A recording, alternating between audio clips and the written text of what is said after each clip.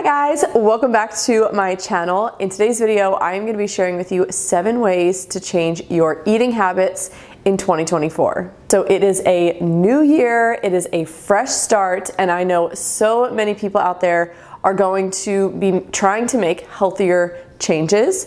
And in this video, I wanted to give you some encouragement and instruction really around how to actually change your health habits when it comes to eating in a way that is actually sustainable and in a way that actually is health promoting. If you guys are new around here, first off, my name is Becca. I'm a registered dietitian. I'm obviously very passionate about nutrition.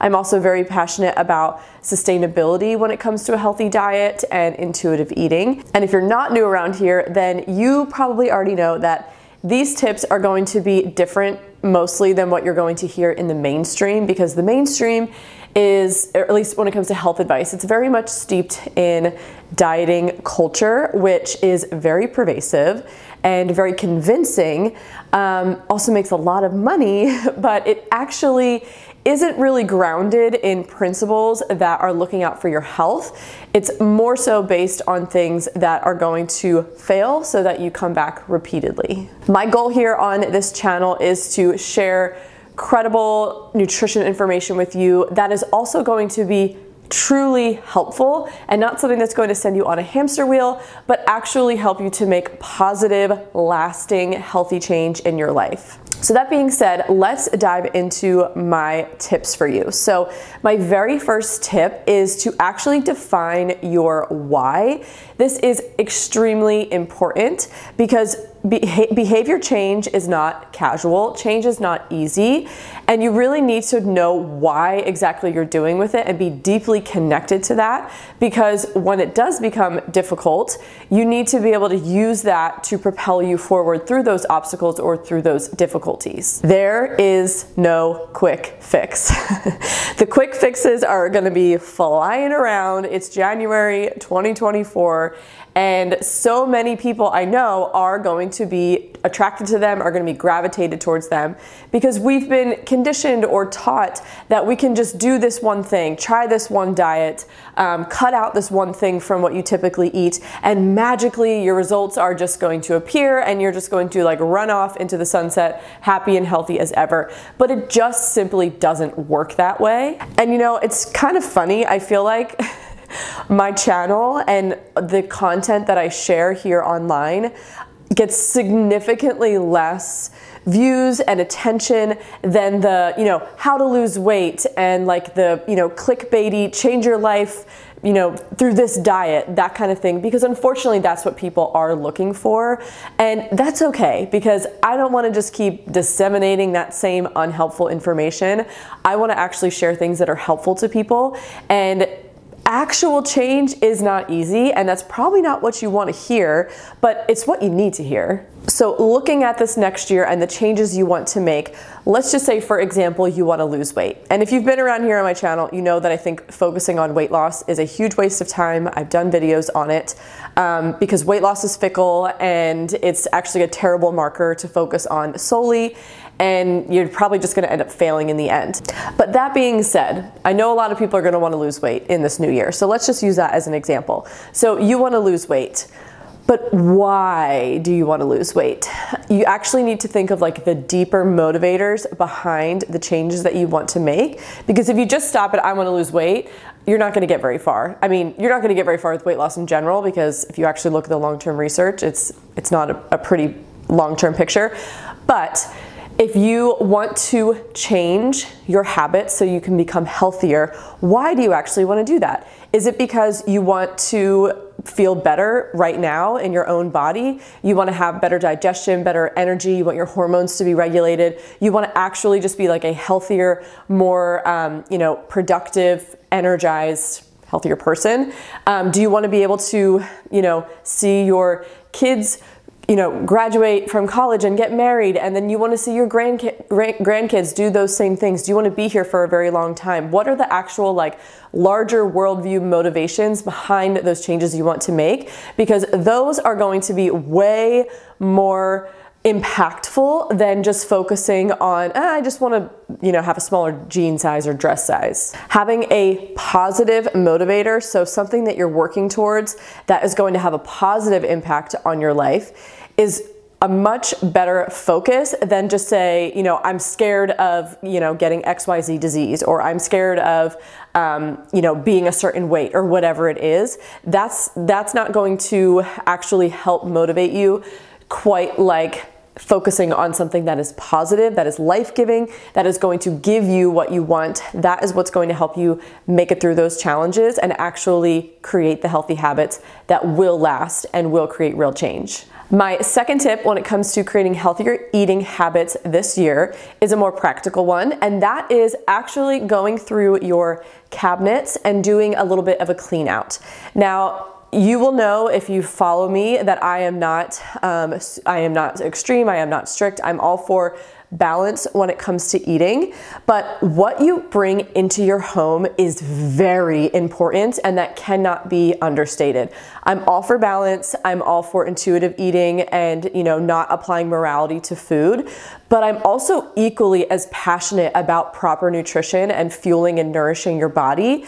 There is definitely a delicate balance there that can be done, but if your goal is to eat healthier, more whole, real food this year so that you can nourish yourself better, so much of what you have in your house is going to create that result. So for example, if you typically buy processed foods, if you typically get takeout, things like this, and these are the things that you're trying to avoid, then you need to be very careful about what you're actually bringing in. Takeout's a little bit different. We're going to talk about that in another tip, but especially going through your cabinets and just ridding them of the processed food. Does that mean that you're never gonna have a cupcake again, or you're never going to eat white bread again?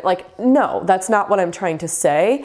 But what you eat or what you bring into your home is going to vastly make up what you consume, and things that you might have outside of the house, aren't going to have as big of an impact if you're not eating out a ton, which I'm assuming if you're trying to eat healthier and nourish your body better in this new year, then you probably won't be doing a ton of that, or you at least will be trying not to do a ton of that. There is no, one size fit all. There's no prescription here for what should be in your cabinets, but you need to go through, you need to assume that responsibility and go through and decide what should be and what should not be there. And then on that same tune, when you go to the grocery store, you need to decide what should go in the cart and what should not go in the cart. Does it have to be perfect? No, but you are in charge here, and you have to keep in mind what you bring into your house is what you are going to eat, and what you're probably going to eat a lot of. My third tip is to develop systems that work for you. Again, I am not going to prescribe a certain system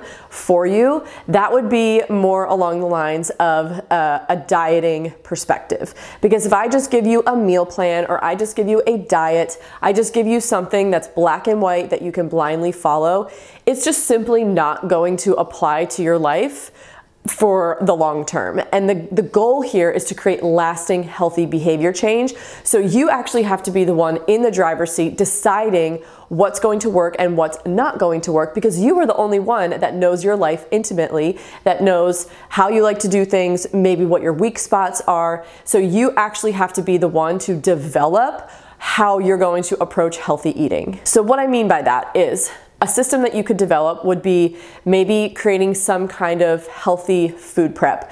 I've done videos on this before. I think this is going to be something I continue to do a lot more in the future, and just kind of bring you guys along more, because you seem to really gravitate toward these videos. And for me, it's incredibly helpful, and it's one of the cornerstones of the way that I'm able to eat healthy while being, a busy mom with lots on her plate.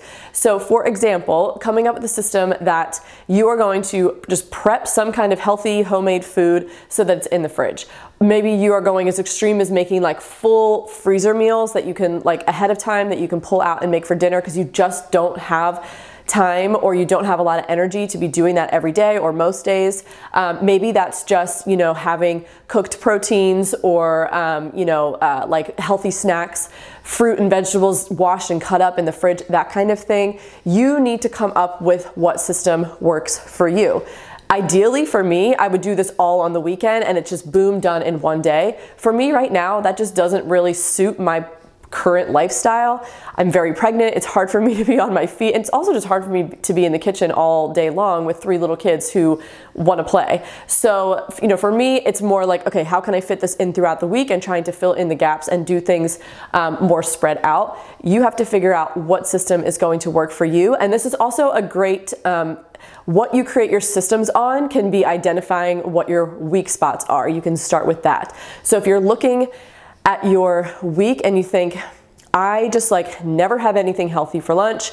I am always just kind of grabbing whatever's available and I'm never really full and then I'm snacking in the afternoon.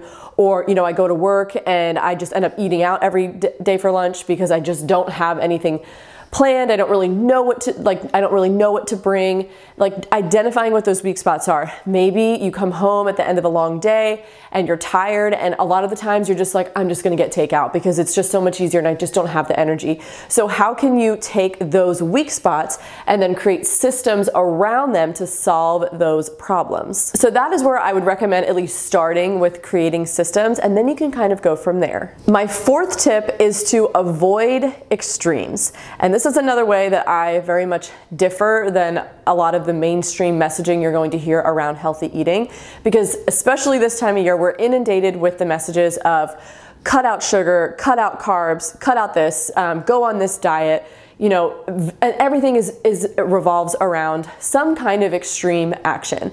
And extremes are not sustainable. That's simply just a fact. So I want you to approach this, again, I can't give you a prescription. I can't give you eat this, this, and this, or cut this or cut that. And I don't really want to, but you have to decide what is extreme to you. So you might be really tempted to cut out sugar, right?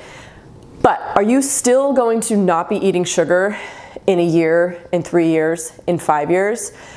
So maybe that's actually not the best thing. Maybe it's truly a short-term thing, and you're planning on it to be a short-term thing. But most of the time, we end up making these extreme changes and they're just unsustainable. So instead of learning from that experience and drawing anything that's fruitful out of it, we just quit and we just go back to what we were doing before. So now we're just back at square one. So no real progress was made. And in fact, we may have actually taken a few steps back because now our ego took a hit. We feel sorry for ourselves that we weren't able to do it. And this brings in all kinds of a negative mentality that then might just spiral you even further backward. So I want you to ask yourself, if this is something I'm not going to continue long term, is it even worth doing now? And typically the answer is going to be no. And then just one other extreme I really wanted to point out, because it's just so important, is you need to eat enough. Let me say that again. You need to eat enough. So much of what goes into trying to eat healthier is restrictive. So maybe it's restrictive on a certain macronutrient. Maybe you're going to eat less carbs, or maybe you're going to eat hardly any sugar. That's not a macronutrient. But again, a lot of times it has to do with specific foods, but it can also just be generalized restriction, eating less in general. Maybe you're trying to lose weight. Maybe, I don't know what you're trying to accomplish, but so many people end up under eating in the name of health and improving their health. And then they're just hungry. And what happens when you are underfed and you're not bringing in enough nourishment, you're not bringing in enough literal kilocalories that your body uses to turn into ATP, which is your energy source. If you're not doing enough of that, if you're not bringing enough of that in, then you are simply going to be setting off so many alarm bells, biological alarm bells, these systems that our bodies have in place to keep us from starving. And when those are going off, when those signals are happening, all of these other things I'm talking about are going to become very difficult, because you are going to be so hyperfixated on food. So many of your goals are going to feel more difficult. And this is why weight loss is so hard. It's because we're not designed to go on starvation diets to lose weight. We are designed to keep homeostasis. So your body's gonna fight you at every turn while you're trying to do this. So you need to eat enough. Eating less isn't necessarily healthy. Depends on the situation we're talking about, because overeating and eating more than you need is certainly a real thing. But I'm not saying eat more just for the sake of eating more. I'm saying eat enough. My 5th tip for you is to actually write down what you want to accomplish. This kind of goes back to your why with my first tip, but actually putting pen to paper and writing down what you want to do. This is a very general tip that goes for any goal setting whatsoever, but I wanted to include it because I know that, I mean, it's literally been proven that it is a very effective way to connect yourself to your goals and to really help you take ownership of your goals and to have a lot more motivation around your goals. So just to have like the thought, you know, flitting around in your head of like, you know, I really do want to be healthier this year. Like I really want to make a change. Like I don't want to live this way anymore. I don't want to feel this way anymore. But actually taking a pen to paper or writing it down on a, you know, laptop or phone or whatever, but actually putting it down, putting the thoughts down so they're out of your head and onto another, you know, medium, that is going to have a big impact on helping you to achieve those goals. And it's also going to help you, it's going to force you to, you know, write down what it is you're actually trying to accomplish so that you can get more specific. My 6th tip for you is to focus on progress over perfection. Perfection is not real, right? Like we're never going to have the perfect diet that lasts into eternity. We're never going to have the perfect body. Our bodies are fluctuating and changing all the time. It's just an illusion, and I don't want you to get stuck in that trap. So focus on making the small, healthy behavior changes one at a time, baby step by baby step, and just focus on the progress. And so much of what, you know, you see in diet culture with certain diets or weight loss programs or whatever it is, it's very much focused on the goal. The end goal is the end all be all. And, you know, if you fall off the wagon or if you don't achieve it, then you just fail and it's done.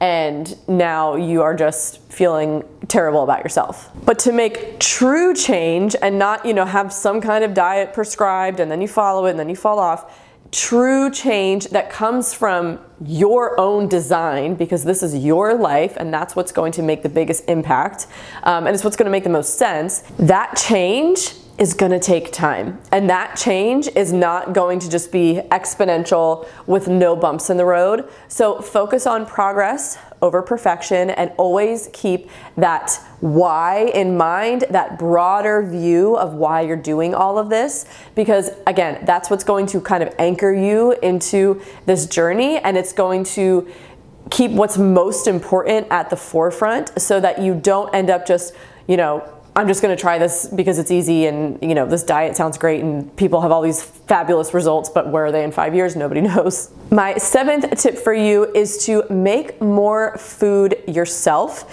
And I purposely put this last after the progress over perfection because this is definitely an area where you want to focus on progress over perfection. If really you are not someone who makes a lot of food. Maybe you, you know, you cook dinner here and there, but you eat out a lot and you grab a lot of processed foods and you're not really making things from scratch or homemade, then this would be like a massive change, right? And this is something that we want to take literally, like no pun intended, bite by bite. But making your own food yourself has so many benefits to it. First off, you're able to control the ingredients. And if you're making it yourself from scratch, you're not going to have all of these strange additives and thickeners and emulsifiers and all of these things that end up in processed foods so that they have a longer, stable shelf life. You don't have those in your kitchen. So you're gonna end up making pretty wholesome, you know, I hate to use the word clean, but, you know, simple food recipes that are going to be nourishing, that aren't going to come with, you know, the negative downsides of all the additives that are added into processed food. You're most likely going to be working with fresh ingredients. Again, these things don't have, like real food does not have a super long shelf life. So that right there is going to up the nutrient density of those foods because they haven't been manipulated and processed to a point where they can last for, you know, an unnatural amount of time. But also making your own food really connects you to the process. It makes you appreciate food more, and it really kind of brings in this whole extra layer of pleasure and satisfaction to eating, which is so huge and cannot be understated, because food can provide so much joy. It can bring so much richness to life, but if you don't have that and you're just kind of eating pragmatically, you probably aren't going to be really enjoying this new change nearly as much as you could be. And you know, as everybody knows, if you're enjoying something, you are so much more likely to keep doing it and to continue on. So, you know, maybe cooking really is just like not your thing. Like you just don't care to do it. That actually brings more stress into the situation for you, and it makes it less enjoyable. Then there certainly are ways to buy high quality food. It's a little bit harder, it's a little bit more expensive, but it can be done. But I would challenge you to take it one step at a time and try and master making one thing yourself. Maybe it's just getting better at cooking dinner yourself instead of grabbing the takeout. Maybe it's, you know, I am going to start making my own yogurt because I love to eat yogurt, but if I make it at home, it's just literally milk is the only ingredient, and then I can, you know, maybe add some maple syrup or some fruit or some honey or whatever to make it more delicious. And you know, like one thing at a time. And if you do this over the next year and you just kind of take it bit by bit, by the end of the year, you will be amazed at how much you can make yourself easily, you know, where it doesn't actually feel like this big insurmountable task. And that alone will have a massive impact on how you approach and enjoy food. Those are my 7 tips for you. I hope that you guys found this video helpful. If you did, I would absolutely love for you to share it with someone, a friend or a family member that you think would benefit from it too. This is definitely the kind of information you're not seeing as much online. You certainly aren't being inundated with this kind of information this time of year, but this is really what people need to hear if they truly want to make healthy change for the better and for the long term. Thank you guys so much for watching this video. If you have yet to subscribe, I would absolutely love for you to join my little community here on YouTube. This is a lot of the kind of content that I share, along with just general like healthy eating on a day-to-day basis, what I'm eating, how I prep for healthy eating, how I actually make it doable, along with some other lifestyle content as well. So I hope that you will join us here. But that is all I have for this video. Thank you so much for watching, and I will see you in the next one. Bye.